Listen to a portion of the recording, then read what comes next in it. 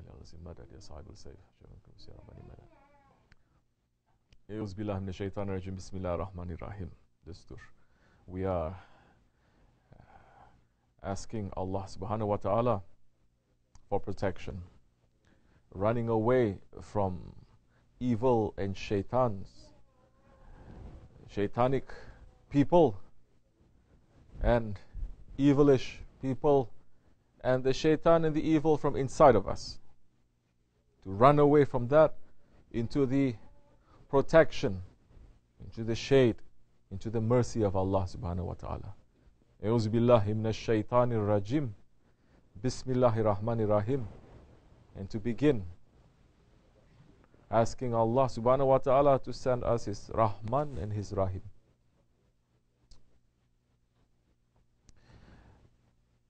The evil that is inside of us, and the evil that is outside of us. The ego that is inside of us, and the ego that is outside. These are the areas that Awliya Allah, our Shaykhs, they are concentrating on. Not only to say, oh, outside is evil, unbelievers, this and that, no. It is also to look deep inside of us, that Allah subhanahu wa ta'ala has put that ego that is inside of us, that we have to fight against. So we need to run away from evil. We need to run away from wrong ideas, wrong people, wrong thinkings, negative thinkings, inside and out. And in reality, nothing can touch us except if we open the door to let evil to come in. We are protected. If you say, A'udhu billahi minash shaitanir rajim, Bismillahir rahmanir rahim, we are protected, isn't it? It is a sword of truth that will cut the evil away from us. But if we are saying that only by the tongue, just saying the words, and we are not living the life and practicing removing the evil, get that kid is eating something, take it out from his hand. Adult sitting like, I have to watch everything. Take it, don't put it on the floor, take it.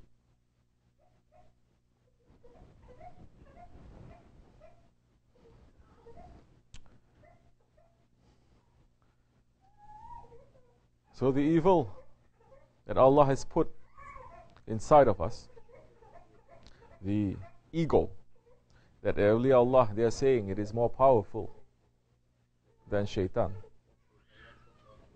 If we are knowing how to defeat that ego and look at the tricks and traps of that ego, our ego, then definitely we will not be able to be tricked by the evil that is outside. And it is our ego that opens the door to shaitan. We cannot be blaming shaitan. He is our enemy. He is doing his job. But we cannot blame him on the day of judgment, because shaitan himself is going to say, Ya Rabbi, I just whispered to them. I just give them the waswas. But he pulled the trigger. I did not pull it. I just give him the idea. And the ego's best friend is shaitan. So if we are allowing our ego to be listening to shaitan, then that time, no matter how much A'udhu Billah you are saying, no matter how much Quran you are reciting, no matter how much prayer that you are making, if you are not understanding your nafs and how it sabotages you and your faith and how it opens the doors to shaitan, if you haven't understand that, all your prayers and all your worship is not going to be so beneficial to you. We are running away from shaitan, inside of us and out. And we're running into the protection of Allah subhanahu wa ta'ala. Running into the protection of Allah subhanahu wa ta'ala is not just to say, I'm running to your protection. It's not just to say we are running to the rahmat of Allah. The divine protocol is Allah makes it very clear. He's sending rahmat to certain individuals, to certain groups, to certain places, not everywhere. His special rahmat is to them. General blessings, it falls everywhere. General blessings, it falls to those who are saints, and it falls to those who are sinners. The sun shines to the saint and the one who commits a sin the same way, isn't it? The rain falls the same way. The air that we breathe is given. Allah in that way is sending mercy to everyone. He's not saying just because you are unbeliever, I'm not going to give you air to breathe. And the believer must have the same kind of mercy and tolerance that Allah subhanahu wa ta'ala has. But the idea, it is to stand up for haqq and to pull those who are in batil, who are asleep, who are in ghaflat, to wake up and to understand who they are and who their Lord is. Shaitan, he disobeyed Allah. Our ego disobeys Allah. Shaitan disobeyed Allah once. Our ego disobeys Allah continuously. From the day that the ego was created to the day that the ego will have no power when we are in that grave. And the salihin, the smart ones, the intelligent ones, they are not going to wait until the grave to say, now the ego has no power over me. The salihin will use the will of Allah that He has, the spirit, and He's going to use the spiritual will to be over the will of the ego and shaitan. That's why we are running. We are running to follow those ones who have their ego under their feet. We're following those ones who have been trained and selected and chosen and blessed. We're running to those ones whose lifestyle is showing us, not just with words, but the lifestyle is showing us how to achieve this, how to win for ourselves the mercy of Allah and the protection of Allah, and how to run away from shaitan. Yes, that is why we are following tariqat and we are following shaykhs.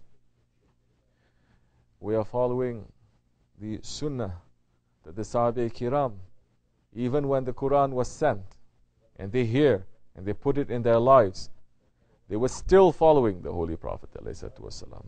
That they do not put their knowledge over the knowledge of the Prophet. They do not put their opinions over the opinions of the Prophet ﷺ. And those ones who were left after the Prophet passed, when Hazrat Abu Bakr was the first Khalifah, those who followed Hazrat Abu Bakr because he represented the Holy Prophet ﷺ, and they did not put their disobedience forward to him, they are in the safety. Those who are disobeying the Khalifah, from that time until the last Khalifah, Sultan Abdul Hamid Khan, Janat Mekan, the last ruling Khalifah, those who are in open rebellion against them, they are going to be in very big trouble.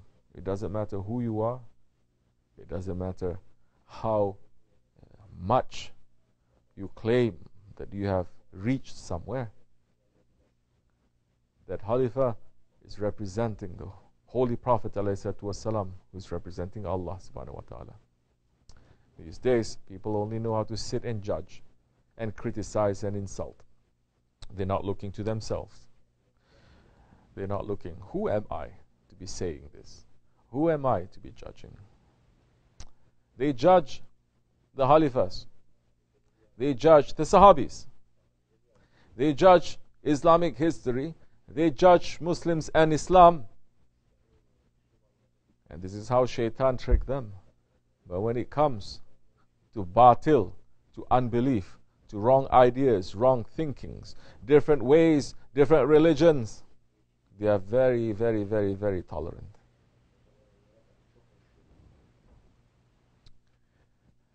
We have no quarrel with people who follow different religions. We are saying, Lakum dinukum waliyatin. To you, your religion, and to me, my religion. You follow your way, and we follow our way. We believe. Not only we believe, it is true because Allah has said it. His Prophet has said it. That Islam is perfect. Allah has given Islam, this religion, a name. The religion of the other Ahlul Kitab was named later by some men. Allah did not put a name there. Allah did not put a name there in their books. Show me where it says. Those who are following, for example, Buddhism, to show Buddha is saying, I come to bring you Buddhism. But in Islam it is clear. The principles are clear, the foundation is clear. We have no quarrel. We have no fault. You say, to you, your religion. To us, our religion. What we are looking for is sincerity. Follow your religion. Follow your religion, whatever that you are following, sincerely. Sincerely. If you're Jewish, if you're Christian, if you're Buddhist, if you're Hindu, whatever you're calling yourself, you have a religion, follow it sincerely. Because the sincerity will bring you to haqq. When you come to a conclusion, when you come to the end of where you are in your own teachings, in your own religion, when you see, I've come now to the end, in front of me is a brick wall, then turn your face to Islam. With Islam, you will be taken to pierce through the heavens and the paradises to the highest station to bring you into the presence of Allah subhanahu wa ta'ala through the intercession of the Prophet and the awliya Allah. Shaykh Effendi, Shaykh Mawlana saying, then that time we have more to give. You're looking for something else, something more, Islam has more to give. Because Islam, it is a jewel that the more you are looking at it, the more it's going to reveal itself. It is a secret in that way.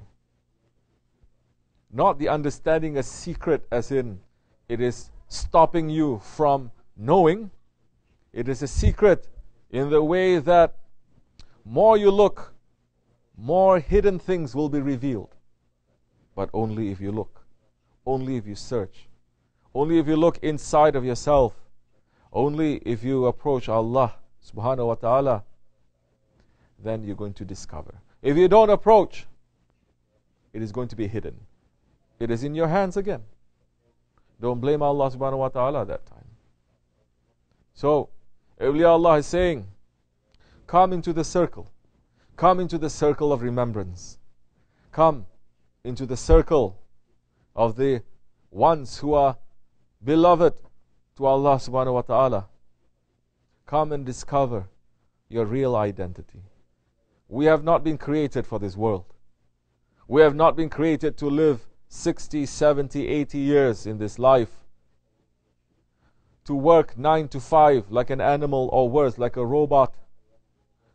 To marry, to breed, and then to die like animals. We have been created to represent Allah subhanahu wa ta'ala. We have been created to be His Khalifah. Come into that garden. Awliya Allah is throwing this invitation not only to Muslims, to non-Muslims too, to the whole ummah, come. You want to sit and to remember your Lord? You are agreeing? Come. Whoever you are, whatever you are, come. Ours is not a dergah of despair. Even if you break your promises 1,000 times, come. Inshallah Rahman, we accept that invitation. We are here, and now we're starting to do something, because it is a journey. A journey. Once you arrive at one point, there's some work for you to do to continue, then to continue. We're doing it to please our Lord Allah subhanahu wa ta'ala. We're doing it to become the servants of Allah subhanahu wa ta'ala. May it be accepted. May Allah forgive us. May Allah bring this ummah back into the way of haqq. May Allah put more mercy into our hearts. May Allah put more sincerity into our hearts. May Allah take out the hypocrisy from our hearts. May Allah take out the weakness from us. May Allah give us strength to stand up for the haqq, even if it is going to be uncomfortable for us. May Allah not make us to be among the hypocrites. For the sake of the Holy Prophet ﷺ, for the sake of the Sultan al-Awliya and Sahib al-Saif, al-Fatiha. Ameen. Assalamu alaikum.